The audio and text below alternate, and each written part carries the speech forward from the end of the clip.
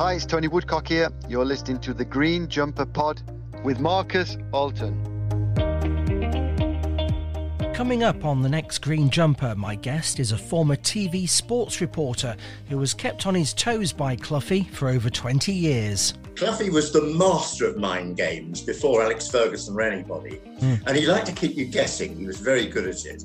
And when you went to do an interview with him, you didn't know what mood he'd be in. He'd either be delighted to see you and welcome you straight in, or he'd keep you waiting for a long time. And sometimes that could be a very long time. You're waiting outside the office and then he'd eventually appear. And sometimes he'd give you a very quick and succinct interview. And other times you couldn't get away. He'd be telling you stories and it'd be just listening to him tell stories was wondrous. So you never knew. So he kept you guessing. He was the master at it.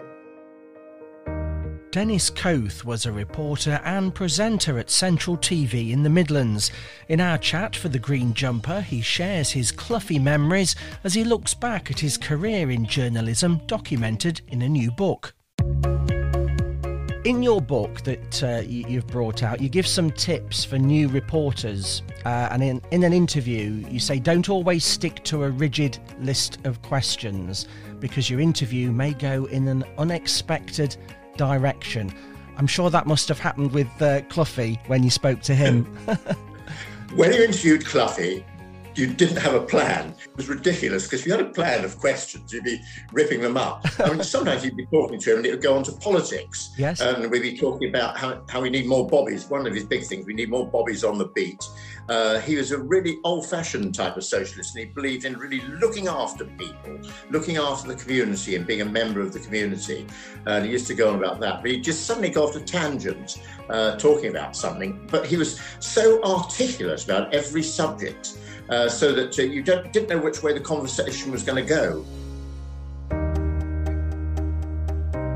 Dennis reveals what Brian told him about son Nigel as the young number 9 was starting his career at Nottingham Forest. And he talks about why Clough had total admiration for goalkeeper Peter Shilton. Probably the one player Clough really left alone and was almost in awe of was Peter Shilton, because he just let Peter do his own thing, because Peter knew what he was doing. He was the exemplary professional. He'd stay behind after training and get kids to, have shooting practice with. And other players would be long back in the changing rooms having a shower, getting changed. And Peter would still be out there training, but he was a one-off. Yes. And I think as the story goes, that's what led to Clough wearing the green sweater in the end, because he saw Shilton wearing a green sweater with number 1 on the back and said, hey, I'm the number 1 round here, and started wearing the green jumpers. So, but that more admiration for Shilton, really, I think, that one. Clough used to say that Shilton was worth 10 or 15 points a season alone, and that was in the days when it was like 2 points for a win, which shows you how much he thought of him. Clough also couldn't believe that the England manager at the time, Ron Greenwood, couldn't decide between Shilton and Clements. No, I couldn't. I mean, Clements was a great goalkeeper, but Shilton was the best in the world. Yeah. So I found that absolutely extraordinary. They used to rotate the pair of them. Now, whenever people talk about who was the greatest England footballer, it seems like goalkeepers don't count. But Peter Shilton got 125 caps. It should have been about 150. And the saves he made, I mean, that Forest wouldn't have won the European Cup twice without Peter Shilton. He was the best.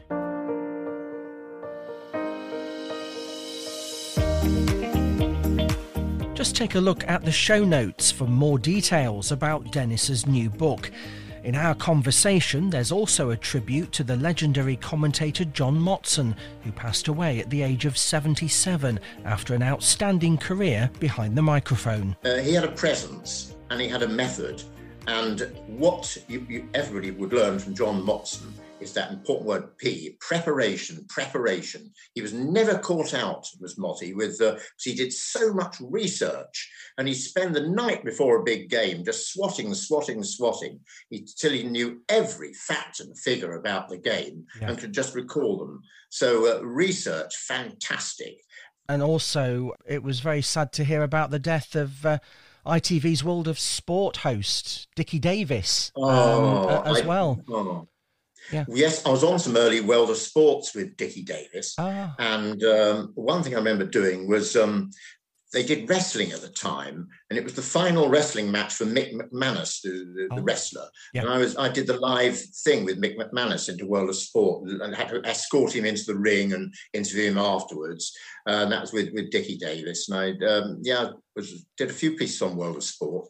And Dickie, he was just as he appeared, real gentleman, great pro, lovely man. You'll also hear Dennis's memories of being the MC at a gala fundraising dinner for the Clough statue in Nottingham in the presence of Brian's family. It was a lovely warm evening. The people who came along, and Clough's family, and everybody there. And some of the great people like John Robertson was there, and John McGovern, some of the great old stalwarts. And we had a wonderful evening. Yes. It was like it was a celebration of the man. And luckily, we raised the funds for the statue, which is a must, because there's two people you associate Nottingham with, Robin Hood and Clough. One of Clough's sporting idols, Muhammad Ali, was also among Dennis's interviewees. It was a very poignant interview, and the warmth and the awe of the man came across. He was just amazing, just being in his presence. He's the only first person, apart from Clough, I've ever felt in awe of. There's two people in my life I felt in awe of, Brian Clough, Muhammad Ali. And just being in Muhammad Ali's presence was just amazing. And he didn't have a mark on his face. You couldn't believe this guy's been a top boxer. Not a mark on his face, but he was so witty still. And there were some kids came in, and he pretended to spar with them, and they were just thrilled to bits. And he still had that twinkle in his eye and that wit. All that, plus his poignant last meeting with Clough, which left Dennis close to tears. It really is a special interview. I hope you can join me next time for more memories of the great man in the green jumper.